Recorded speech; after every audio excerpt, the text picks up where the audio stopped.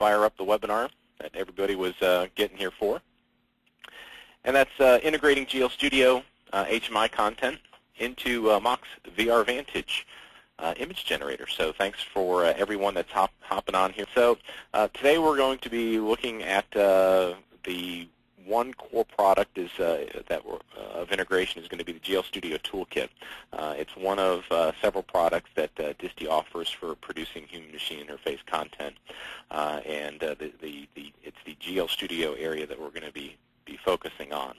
The toolkit itself is essentially a core editing environment in which you can import a variety of different content items, whether it's photographs, 3D models of content. If you've got custom OpenGL code already developed, you can bring that in as well. And within the editing environment, you can integrate not only how the device is supposed to look and operate, but the behavior code that dictates how it's going to work. And when you're ready and can have finished that little implementation area, you then generate human-readable either C++ code, Java code. We also have a embedded safety-critical C++ code generated with GL Studio as well, to produce what we're calling a reusable software object, or RSO. It's essentially a built-up instrument or element that you'll be able to place into your actual training device or courseware or whatever you need to do. So the workflow that we're going to be looking at today is going to involve generating C++ code from GL Studio and then producing an RSO that's compiled as a DLL, and it's going to be inserted into pretty much your part task trainer or full mission trainer type of area. That RSO can also feed back into the editing environment, so you can build up very large and complex designs. So let's talk a little bit more about that RSO and what it entails. If you think about it, it's essentially a smart graphical element that serves as a building block because it encapsulates all of the information that you need about that graphical element, the properties that are there that you can work with, that you can set or get, and the interface of how you're going to work with it. And you can use these to build up very large, complex designs. So you can use them in a wide variety of different roles. Today we're going to be looking at how these RSOs are integrated into the VR-Vantage environment. And the next slide here, we're going to kind of break that down for you in the workflow a little bit. First off is the first phase of creating an object within GL Studio is to kind of work out how it's going to look, the development of the visual aspects of the tool and the layout of the instrumentation, colors, shapes, sizes, and all that kind of thing. Next is to go in and actually do your code development for the RSO, and that's where the right side comes in. This is where you're going to instantiate all of your properties. For instance, an altimeter would have an altitude setting. An attitude directional indicator will have settings for pitch and roll. And as you can see, when you build up these properties that are going to describe this object. And as we're going to see in a little bit, Andy's going to access these properties within the VR-Vantage environment. So he's going to pick up the pitch and roll properties and map them accordingly to the VR-Vantage aspects and attributes that you have within that environment.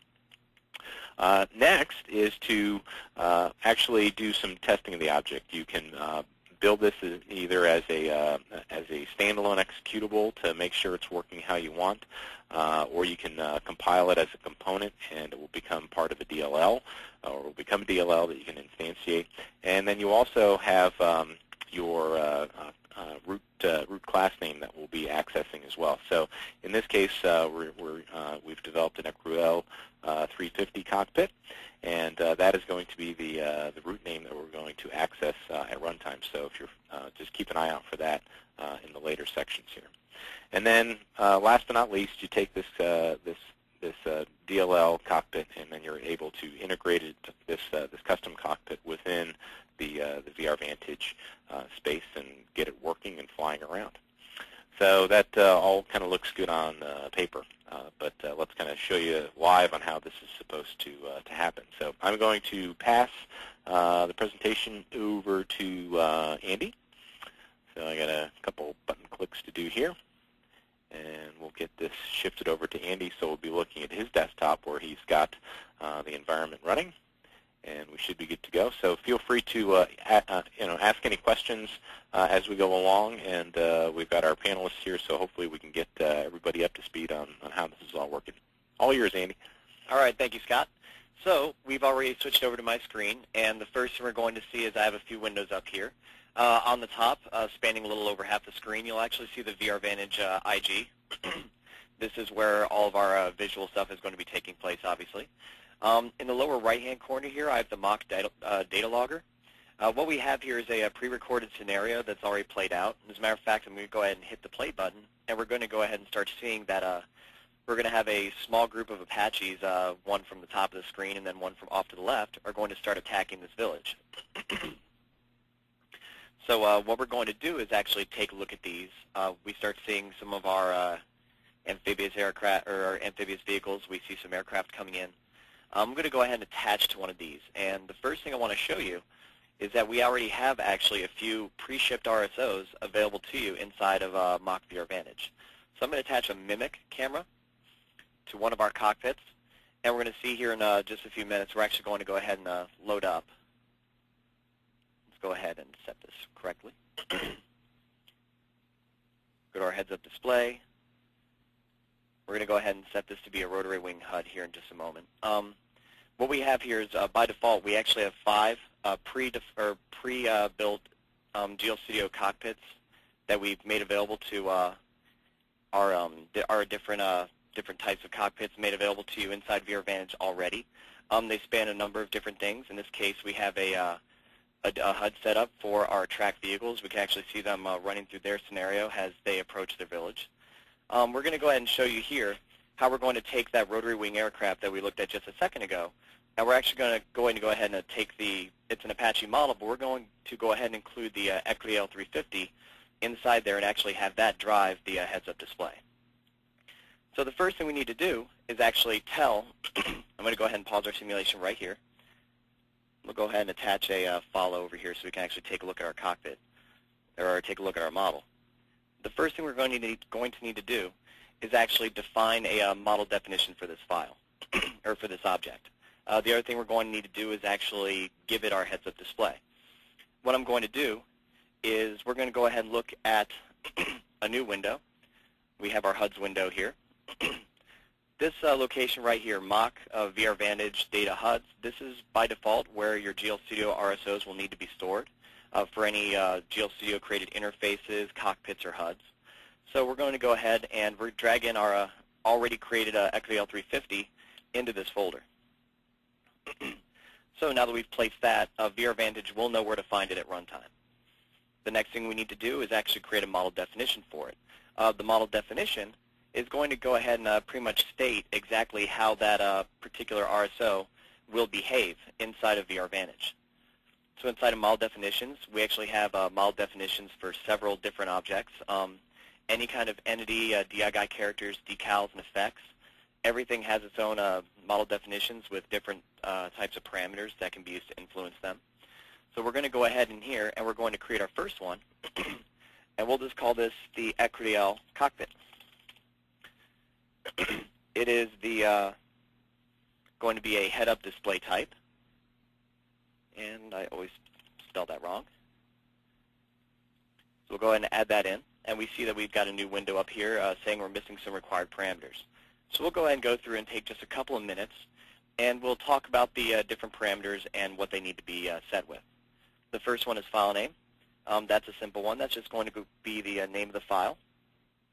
In this case, Equity L350_L1. Notice we do not need the extension DLL. Mock's VR-Vantage will pick up whether or not it's a DLL, or if we're in Linux, it would be a shared object. So we'll go ahead and pick up the extension and load it for you. The next thing we need is the RSO name. The RSO name is actually the class name associated with this particular object. By default, we typically use the name of the cockpit, or the name of the RSO, and then we append the word class at the end. So this is what our RSO name would be by default. Going further down, we have our perspective. Perspective, of course, can be either 2D or 3D. The ECREAL we created is a 2D cockpit, so we'll go ahead and set 2D for this. Moving on, we have our perspective width and our perspective height. These values are going to go ahead and be the width and the height that we used to create this object. In this case, this particular RSO has a width of 1435 and a height of 900, so I'll go ahead and pass those in now. The last thing we need is a channel keyword.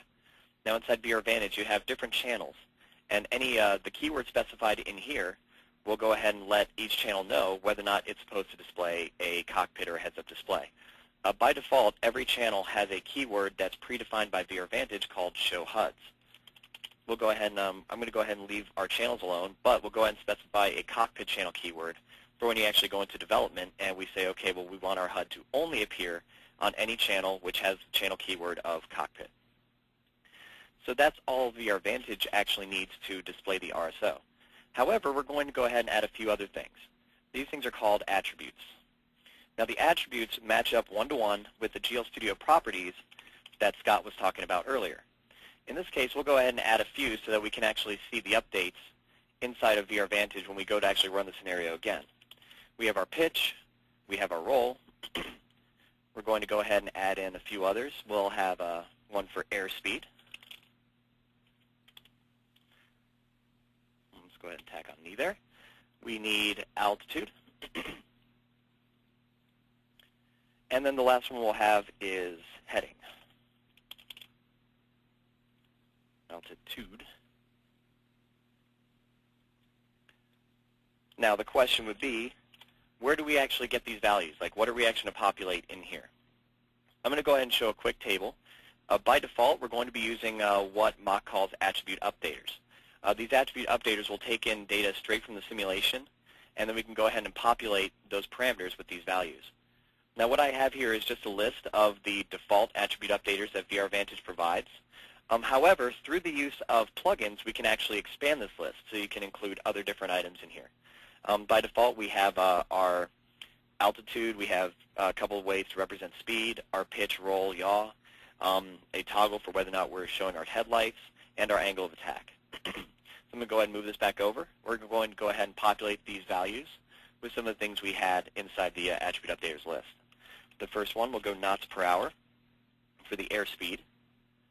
For the altitude, we will go ahead and specify feet above ground level. And then heading, pitch, and roll will simply be yaw for the heading. Pitch. And roll. So now that we've done this, I'll go ahead and close out. Save this particular model definition. We'll close out of the application settings. And we're going to go ahead and take a look at this object. The next thing we're going to have to do is actually find out what kind of model this is so that we can associate our heads-up display with this object. Inside of visual mappings, we'll go to head-up displays, and this is where we're actually going to define it. But first, we need to find out exactly what this object is. If I simply go to settings and turn on entity labels, I'll just hover over my aircraft. What we see there is a small field, the third one down, called type. The type is what's actually used to define the entity itself. This entity has a type of 1, 2, 225, 20, 1, and then 2 wildcards, 0, 0. So what I'm going to do is actually create a new entity type in my HUD mappings to actually include our XAL cockpit into our, in this case, our Apache. So to do that, we go over here, we're going to add. We're going to specify our entity type again. So 1, 2, 225, 20, 1, and then we have our wildcards, which in this field will be -1, -1.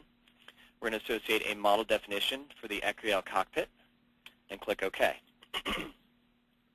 So we close, and now we should, if we actually attach a mimic, we'll actually load up the ECREAL RSO, and we can actually see it inside our simulation.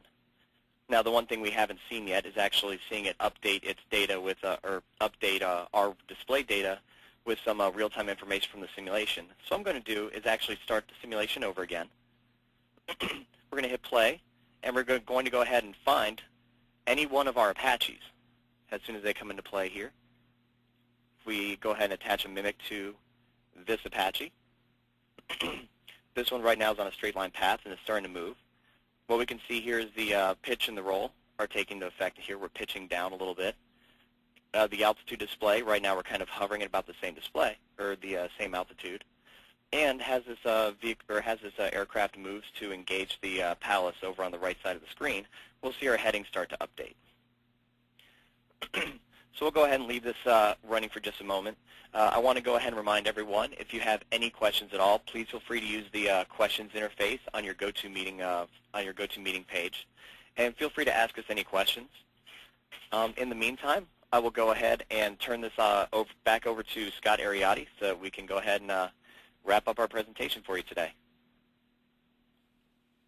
Scott, it is all yours. Thanks. Are we unmuted yet? Yeah, there we go. Thanks, Andy. Took a second for this thing to unmute here. Let me switch back over and make sure everybody's seeing the last but not least screen here. So that concludes for today what we wanted to cover on how to integrate the custom-built GeoStudio RSOs into the VR-Vantage image generator. As you can see, it was actually a fairly simple thing to do. So feel free to keep any of those questions coming here. If you do have to leave us here now, feel free to hit that exit survey on the way out and let us know how we were doing today and what other information we can get for you. If you're curious about a little bit more on things here, we have a VR-Vantage product page set up on DiSTI.com and how the integration is working there. So feel free to swing by DiSTI.com, and under the product section and third-party products, you'll see VR-Vantage integration. So we will be this page is live now, and if you want any of the information that we had here today, written copy of the tutorial or the recording of this webinar, feel free to swing by here and request it. You also have a link here to get to the VR-Vantage page, so you can learn more about the VR-Vantage toolkit as well, and you can get that going. So let's swing back over here. We have an e-newsletter. I'm sure most of you folks are getting that. If that'll kind of keep you up to date with the latest happenings with the GeoStudio products. So keep an eye out for those coming across your desktop. And then also on DiSTI.com, we have a section for webinars, and we're constantly doing new webinars of this fashion. We have a monthly Tech Tip webinar where folks can watch and see some of the latest things that our support guys are helping folks out with, and broadcast it out to the larger audience. Talk about Data Director for managing simulation data as well, and a new animated schematics toolkit that we're coming up with for GeoStudio, and a lot more things. So definitely stay tuned for that information. If I'll let the panelists kind of hop on here now for answering any additional questions that might have come across while I haven't been looking. And if there's anything else we can help you out with, please let us know. And if you do have to leave us at this point, definitely fill out that survey at the end, and stay tuned for what's happening next. Thanks a lot, everybody.